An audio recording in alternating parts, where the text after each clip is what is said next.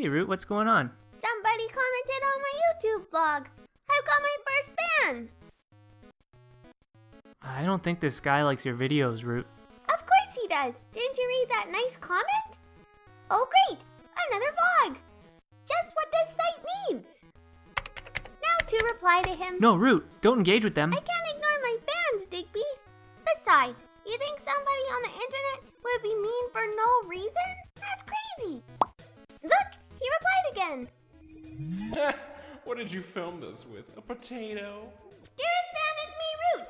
I did not film this with a potato. I used a camera. Thanks for watching. Smiley face, smiley face, smiley face. Oh, wow! It's the creator of the video herself! I'm surprised you had time to reply to my comment. Shouldn't you be working on your next great video? What's it gonna be, huh? A review of a fart?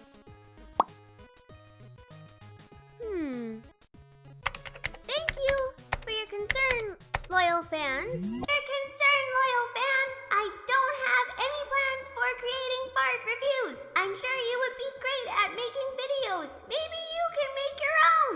Smiley face, smiley face, smiley face. Make my own video?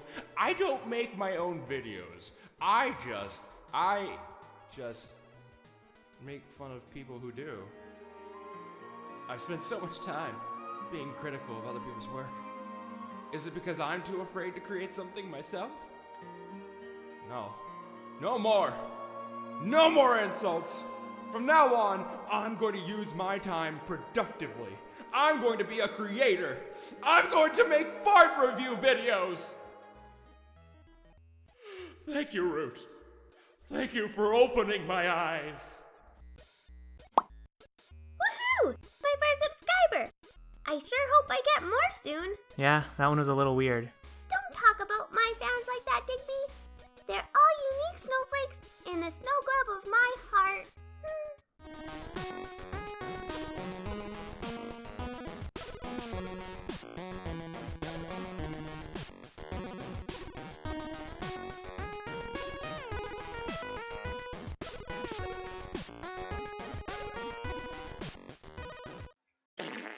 Yeah, not bad. That's a 4.